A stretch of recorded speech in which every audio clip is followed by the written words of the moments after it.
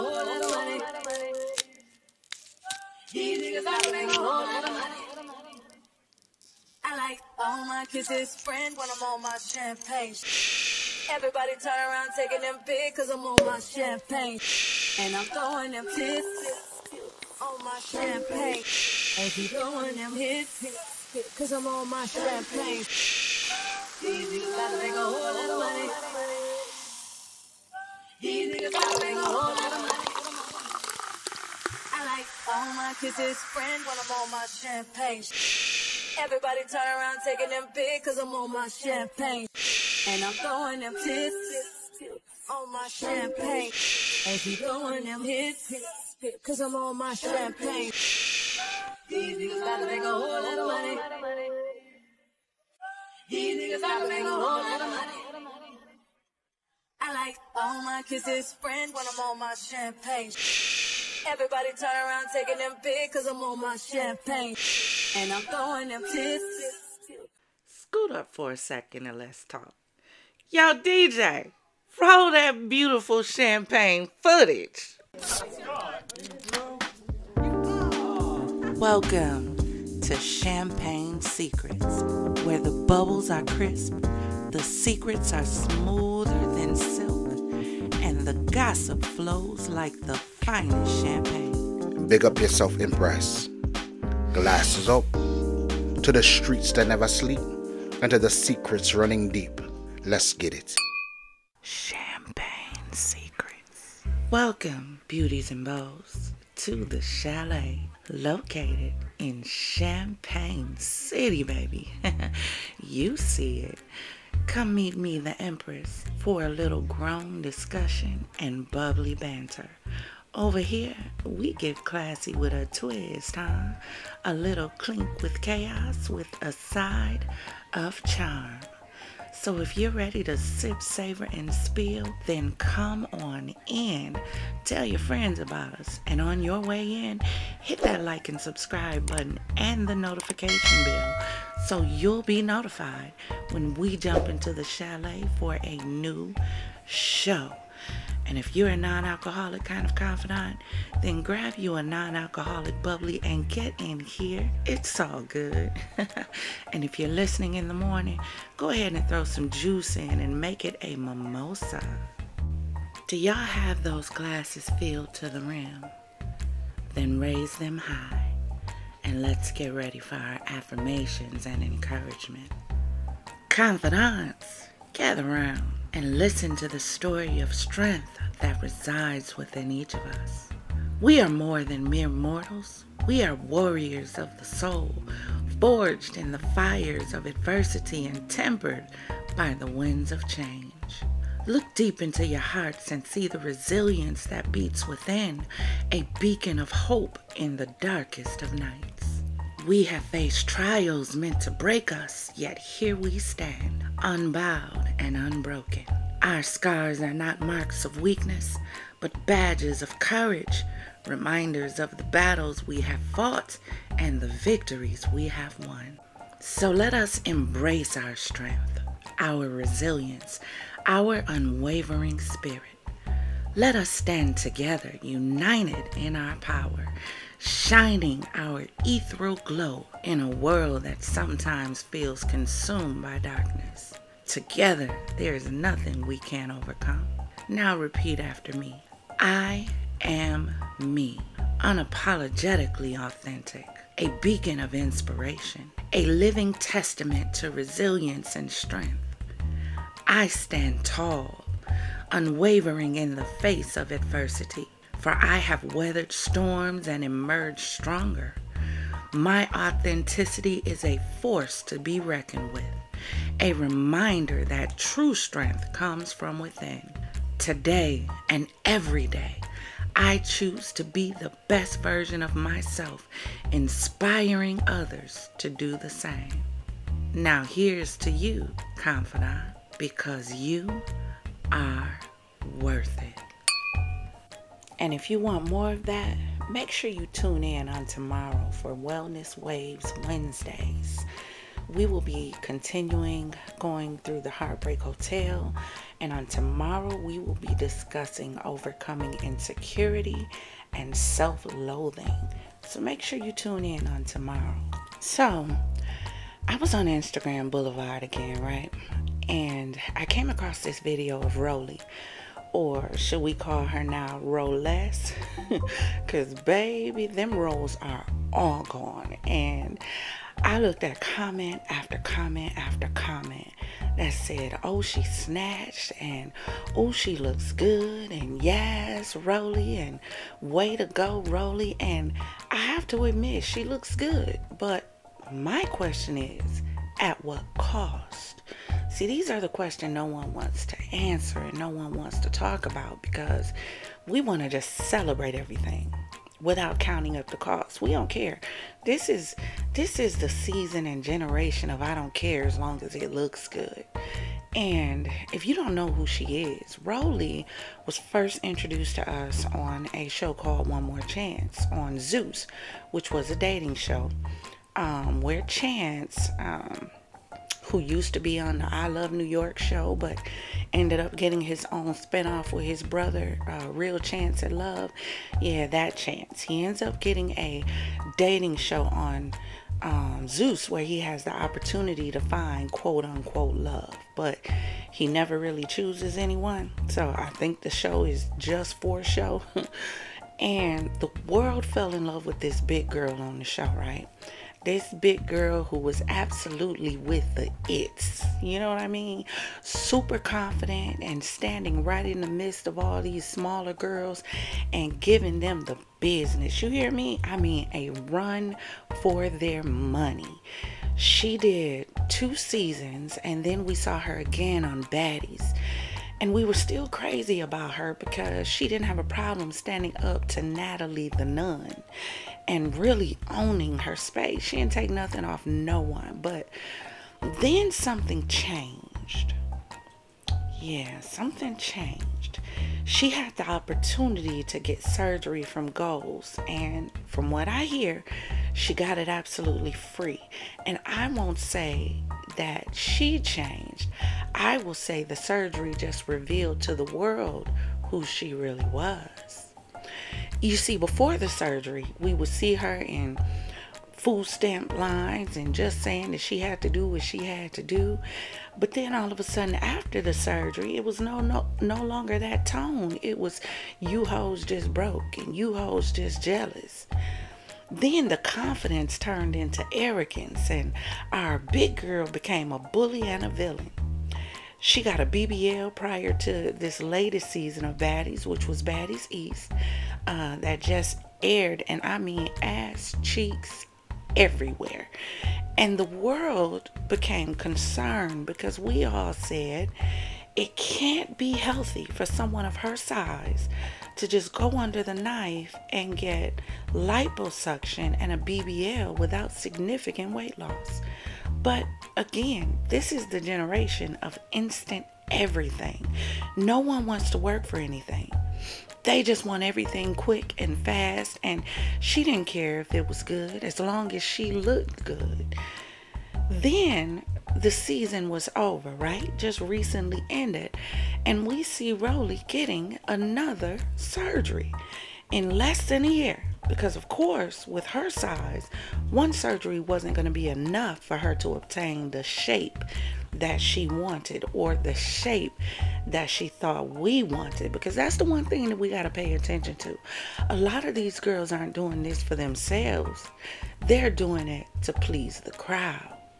So one surgery wasn't going to be enough to give her the look that she felt was going to please the crowd. So she went back under the knife to obtain what you now see on this screen. And my question is why?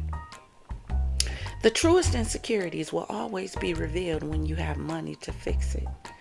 And not only that, but she said she's going under the knife again in about 3 months in order to have her back fat removed and to get another BBL. And my question again is why? And I hear the people in the back saying, oh, y'all just hating, y'all just jealous. How about we're just concerned? Did you ever think about that, huh? It behooves me that we can automatically play the hate card because we see something that causes concern. Do you know why it causes concern? Because when did we stop choosing to work for what we wanted? When? What happened to going to the gym and sweating and getting our heart rate up and building up cardio and stretching and concentrating on your breathing and building stamina? What happened to doing things the regular way? What happened to it? If all of the big girls are running to get surgery to become small the minute they get money, who's going to encourage the little 12-year-olds and 15-year-olds who are overweight to think that she has value and love herself and hold her head high and stretch your stuff just the way you are? I mean, if we're going to talk about it, let's talk. Scoot up. Because what are we telling her? What we're telling her is you don't have value unless you are smaller. Come on, let's talk about it. You are teaching them that you don't have to work for anything anymore. You can just go get sucked and tucked and bladed and filleted on the table and you'll be just fine. Don't worry about whether or not it's healthy, whether or not it's good for you, because we live in a day and age where it's about the looks, the aesthetics. Why? Because mass media has told us for so long that we don't look good unless we look a certain way. At one point, it was big breast and a tiny physique. And that's how we got Dolly Parton and Pamela Anderson.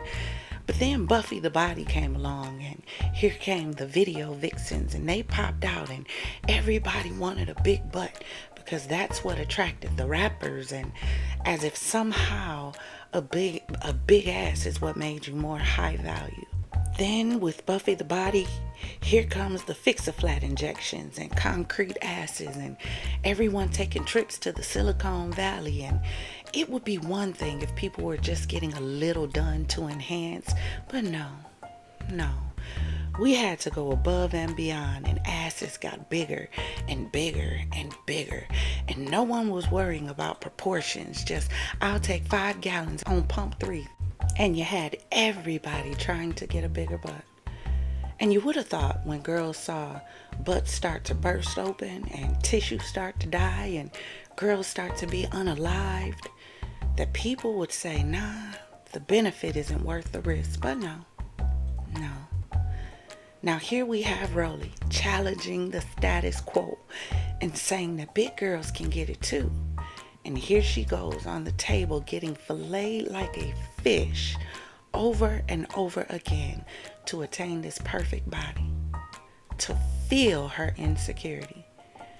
Nothing you do outside will fix inner turmoil. I'm sorry, it won't. The turmoil of feeling you're not good enough. I'm not a healthcare professional, but you can't tell me that getting 3 people removed from your body at one time is healthy or okay. You can't tell me that. She already said she lost the feeling in her stomach when she had lipo done and got the BBL the first time and had to get it repaired this time in order to regain some feeling. And you continue to get more surgery? You continue to get a tummy tuck and a BBL and your breast done? You're not even giving your body a chance to fully heal, and you're getting cut again and again and again. Look, I looked up the risk of getting a tummy tuck, right? Because we've all thought about it. Well, majority of us have thought about it at one point in time or another, right? So the risks are fluid accumulation beneath the skin, which is seroma. Drainage tubes left in place after surgery can help reduce the risk of excess fluid. Your doctor might also remove fluid after surgery using a needle or a syringe. So there's a problem of excess fluid accumulating underneath your skin, and it's increased when you're bigger, right?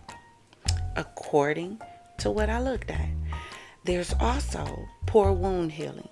Sometimes the area along the incision line heals poorly or begins to separate. You might be given antibiotics during and after surgery to prevent an infection, and it can be increased if you are overweight. Unexpected scarring. The incision scar from the tummy tuck is permanent, but it's typically placed along the easily hidden bikini line. The length and visibility of the scar varies from person to person, and it's increased when you're bigger. Tissue damage. Tissue damage. During a tummy tuck, fatty tissue deep within your skin in the abdominal area might get damaged or die. Smoking can increase the risk of tissue damage. Depending on the size of the area, tissue might heal on its own or require a surgical touch-up procedure. So that means, depending on the area, if your stomach is bigger, you might need a touch-up surgery in order to obtain the size that you feel like you want. Changes in skin sensation. During a tummy tuck, the repositioning of your abdominal tissue can affect the nerves in the abdominal area and infrequently in the upper thighs. You'll likely feel some reduced sensation or numbness. This usually diminishes in the months after the procedure. And we're all so desperate to fit a modus operandi that we say, I don't care. I just want body, child, if I only had a brain. And that was just with a tummy tuck. With a liposuction, you can have contour irregularities. Your skin may appear bumpy or wavy or withered due to uneven fat removal, poor skin elasticity, and scarring. These changes may even be permanent. Fluid buildup. Temporary pockets of fluid called seromas can form under the skin. We saw this one again with the tummy tuck. They may need to be drained using a needle. You can have numbness. Saw this again. You may feel temporary or permanent numbness in the treated areas. Nerves in the areas may feel irritated. You can build infections. Skin infections are rare but possible. A severe skin infection may be life-threatening. Internal puncture. Rarely, if the thin tube that's used for the surgery penetrates too deeply, it can puncture an internal organ. This may require emergency surgery to repair the organ. Fat embolism, where pieces of fat may break away and become trapped in a blood vessel. They can then gather in the lungs and travel to the brain. A fat embolism is a medical emergency. Kidney and heart problems can develop. When large volumes of liposuction are performed, fluids shift. This can cause possibly life-threatening kidney and heart-lung problems. Lidocaine toxicity.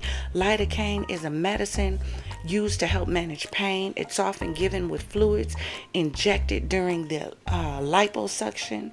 And although lidocaine is usually safe, lidocaine toxicity sometimes can occur. And this can cause serious heart and central nervous system problems. Again, I say, if I only had a brain.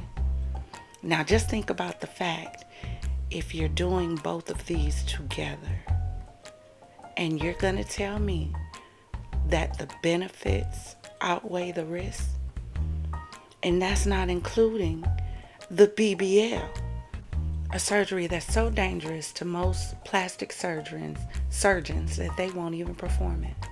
And again, I say, she had all of this done in less than a year with her size, just to get down to a size that will please the crowd.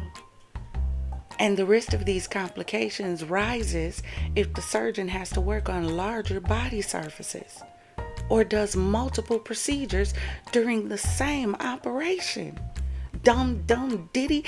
I don't understand. Again, I say, if I only had a brain. I don't understand. I don't understand how we got to a point where our value is so low that we're willing to put ourselves in danger in order to be beautiful.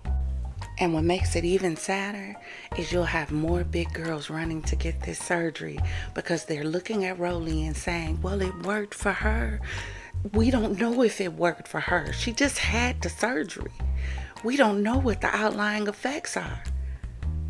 It took her to just now to tell us that she had loss of feeling in her stomach from the liposuction she had back in, what was it, July, August? So we don't know. And you'll have so many big girls running to get this surgery in an effort to be small, putting themselves at risk and putting themselves in danger. Instead of us big girls just coming together and saying, hey, let's just work out. Let's work out together. Let's all go on a 30-day plan together and lose weight together. Why don't we start that trend? Why don't we all start a 30-day trend? Now listen, I understand the desire to want to be a certain weight or a certain size. But if you're going to do it for yourself and not because you're trying to please the crowd. Listen, when I had my baby boy, and my baby boy is 19 now, in my last trimester of my pregnancy, I ended up having Braxton Hicks contractions, and I was having them so bad. And I ended up going to the hospital. The hospital told me I had a bladder infection. So they gave me medication to take, went home. The medication wasn't working. Now, mind you, my son was due in about 2 weeks. So went back to the hospital probably like 2 more times. And the last time I went to the hospital, the nurse looked at me and she said, I think I know what the issue is. So she ran the test. She said, just like I thought, you don't have a bladder infection, you have a kidney infection. Well, they admitted me into the hospital and pumped me through full of these fluids. Well, after I gave birth to my son, and I ended up having to have a C-section because with my kidney infection, every time my temperature would go up, his heart rate would increase.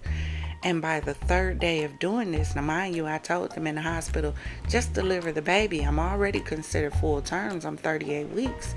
And treat me separately.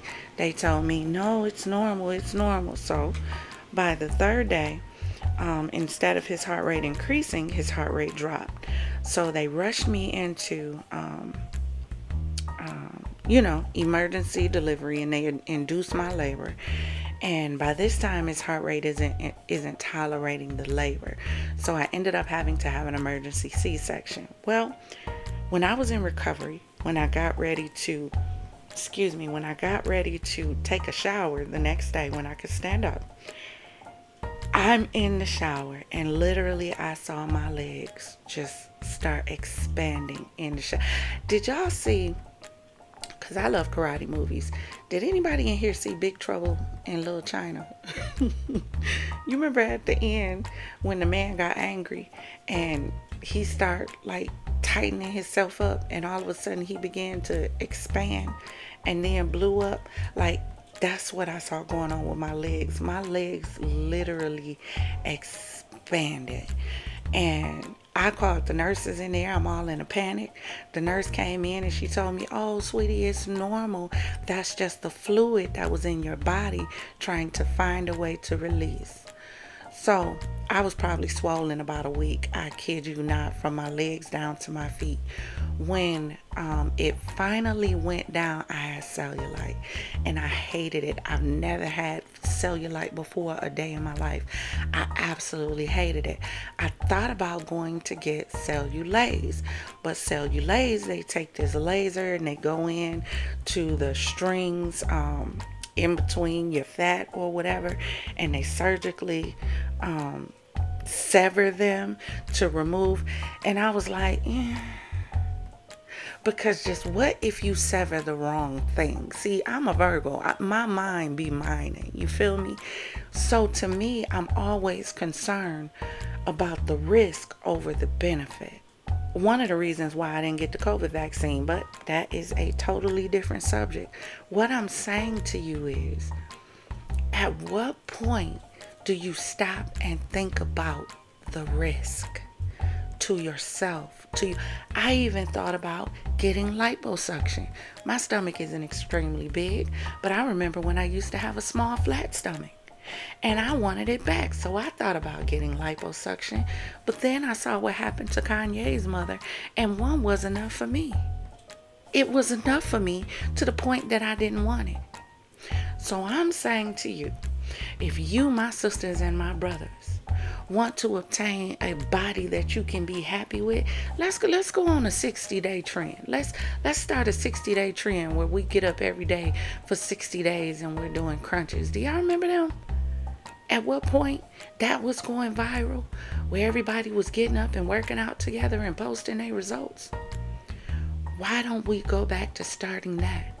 It is a proven fact that you appreciate more what you work for. Because when you work out, guess what? You got to change your eating habits. You got to change what you put into your body. You got to change how you move around. Working out builds energy. It builds stamina. So why don't we do things that are going to make us better instead of doing things that are just going to make us look better? To be honest with you, I'm scared for Rollie. I really am. Because even though we laugh and we key and tee over some of the things that these people do, at the end of the day, I have a heart. I have a heart. And I'm really concerned that one of these times, excuse me, she's going to lay on that table and she's not going to get back up. All in the name of looking good, being snatched, shitting on you bitches. All in the name of that, you're going to lose your life. And I don't want that to be true for her. I don't want that to be true for you. I don't want that to be true for anyone who is so quick to take the easy way out. The easy way out instead of working for what you want so that you can appreciate what you obtain from it because you worked for it. I'm pretty for sure the individuals who went to Juilliard to learn how to act are appreciative of the roles that they got because they worked for it. They put in the effort and worked for it. I'm pretty for sure that the individuals who actually learned music and took the time to figure out what this note meant and what that note meant and how to train their voices so that they can hit the notes that they want to hit, I'm pretty for sure that they appreciate the time and effort that they put in to get it. When are we going to put in the time and effort to get what we want instead of trying to get everything instantaneous? Again, I'm not a medical professional. I'm just a concerned citizen who wants to see my beauties and beaux, my kings and queens, my confidants look and feel good on the inside and the out. Inside and out, not just on the out, so that you can portray an image to the crowd. That's all I have for this one. Drop in the comments and let me know what you think about this crap. And not just about Rollie, but just about this plastic surgery craze era that we happen to find ourselves in. And then tune in with me tomorrow for Wellness Waves Wednesdays as we continue to journey through the Heartbreak Hotel and find out what led us in there, how we got trapped, and most of all, how we escaped. Again, tomorrow we're dealing with insecurity and we're dealing with self-loathing so that we can learn a little bit of self-love. Confidence, always remember, if it doesn't cause you to elevate, it's causing you to depreciate. Now raise those glasses, clink, and let's drink till we meet again. Ta-ta.